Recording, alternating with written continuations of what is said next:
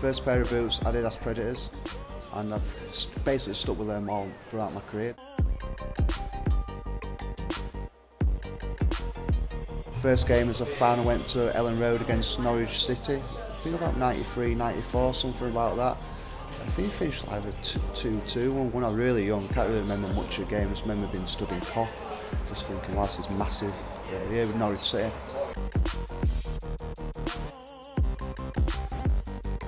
First crush, there was a teacher at my primary school, I can't remember her name. I think it might have been Miss Jenkins or something like that. But you know when you're really young and just like teaching maths and you think, oh, she's doing this well.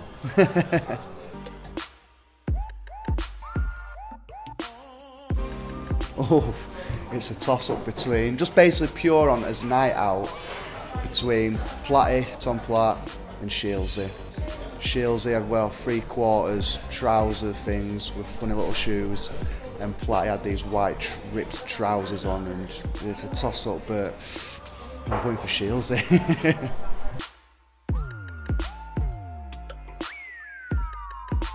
I'd go for Joe Leasley on this one, but I know how to keep him quiet. Just give him the ball. Give him the ball, let him do what he wants, and he's quiet. But if you don't give him the ball, then he'll moan, so just got to weigh that one up.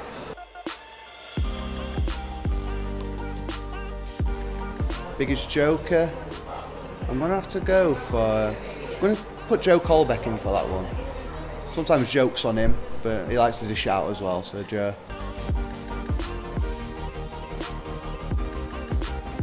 Might surprise a few people this. Could be either two things here. Either an actor, because I got a B in drama, really good performance, with an A-star performance, just my coursework let me down. Or a rugby player. I got off the trials for the Leeds Rhinos when I was about 15, 16.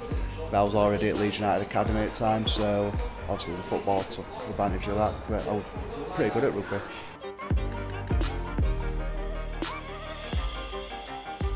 I give it to two people. I give it to Aaron Lennon and Johnny Howson. Aaron, just because he was so quick, you can see his career he's had, played for England, still playing in the Premier League at Everton. His speed is just absolutely ridiculous. I've never seen anyone so quick over 20, 30 yards. And Johnny Howson, I've known him since we were 8 years old, same youth team, and actually come together into the first team at Leeds was something special for us both. And to see him doing what he's doing over at Norwich now, captain of the side, fully deserves it, because I know how much hard work he's put into that. Best band. I've seen quite a few of late, but I'm not going to go for a band, I'm going to go for a singer here, Lionel Richie. I'm throwing it out there. Went to see him in June, and it was unbelievable. I went into it like not expecting much. Came away as a massive fan, so Lionel's got my vote.